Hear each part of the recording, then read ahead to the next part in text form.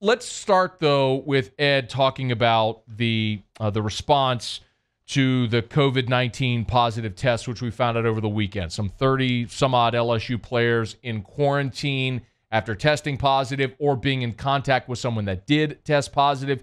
Here's what Coach O had to say, his response to that news. We got to give Scott Woolward a lot of credit, man. He was very well prepared. Shelley and Jack, those guys were very well prepared for our team to come in. Obviously, stuff's going to happen. I think that our team is getting the best care they possibly can. This is the new lay of the land. It's something that we have to work through. I think our guys are doing a very good job of adjusting, and we should be fine. You know what, for me, stood out the most listening to Ed say that? There's no panic. And that maybe that should be what we expect, but you know, as we've talked about here, the perception and the reality aren't completely mapping together. And what you heard Ed Orgeron say there is, we expected this. It wasn't a surprise. We have a plan in place. Our guys are getting the best medical care, and we're going to carry on and continue on. And I think that's reassuring. And my hope is sincerely that is the message that more people start to understand and accept, instead of marrying yourself to this idea that positive tests are the be-all, end-all and a sign that the season won't happen. This information is from the World Health Organization. In the United States, if you look at how the total confirmed deaths have mapped in the United States, if you look at the last 40 days, the line is completely flattened. You had this huge spike, and the line is flattened. You're still seeing confirmed cases. It's a virus. You're going to have, as long as you're testing, you're going to have confirmed cases. Influenza's been around for 100 years. It's a virus. You can't get rid of it. So you're going to have confirmed cases. The key is, are you protecting the people who are most at risk? And the actions we have collectively taken as a society have helped that, which is why you've seen over the last 40, 50 days, Paul, can you show that again, please? That curve that went sharply up and then is flattened for more than 40 days now, as far as the mortality rate. Because we're doing what we're supposed to be doing right now, which is, if you're sick, you stay at home. If you're at risk, you stay at home. You know, if you have any symptoms, you're mindful of that. We're doing the right things to make sure those who are most at risk are protected. And that's the best thing to do. The big deal isn't, are we seeing more confirmed cases? Of course we're going to see confirmed cases. It's a virus. But confirmed cases in 18, 19, 20, 21-year-olds that are going to be asymptomatic or just show mild symptoms, you can deal with that. And that's, I think, why you didn't get a ton of panic there from Ed Orgeron. He understands that. Now, something else Ed also talked about is what the entire athletic department is doing in this, because it's not just football. It's all the sports that are trying to move back onto campus and how they're managing all this right now.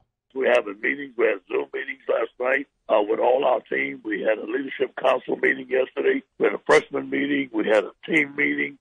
Shelley was in there. Mickey was in there. We have a staff meeting today with all the staffs. All the head coaches on the staff. So we're in constant communication on what's going on. Obviously, it's ever changing, but there's information all the time. And again, I'll let the medical people take care of this. They've done a great job. Even though we're in an unprecedented situation, and even though you may not be hearing publicly from LSU leadership every day, the thing that's reassuring there is that, he said, we're constantly in meetings. The athletic department, the football program, all the head coaches, they're in meetings every day to talk about protocols and practices and everything to make sure that the student athletes are in the best situation possible. Now, the other side of that, of course, is the players' responsibility. We know that these players that tested positive were in Tigerland. That's how they were able to do the contact tracing to connect them to the virus. So Ed Orgeron talked about his team and the responsibility of these players.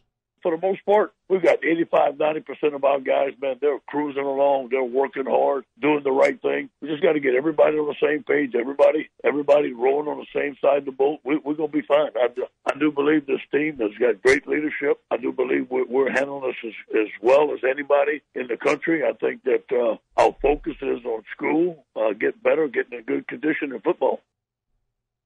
Ed Orgeron, again, on Off the Bench with Jordy and T-Bob. If you want to go listen to that full interview, you can do it at 1045ESPN.com. On demand, click Off the Bench, and you'll see today's interview with Coach O with the guys. A bit later in the show, we'll circle back and talk about what Ed Orgeron had to say with respect to what's happening on the field right now and the schedule ahead. As we found out last week, the NCAA approved that sort of 6-week ramp-up period toward the start of the season.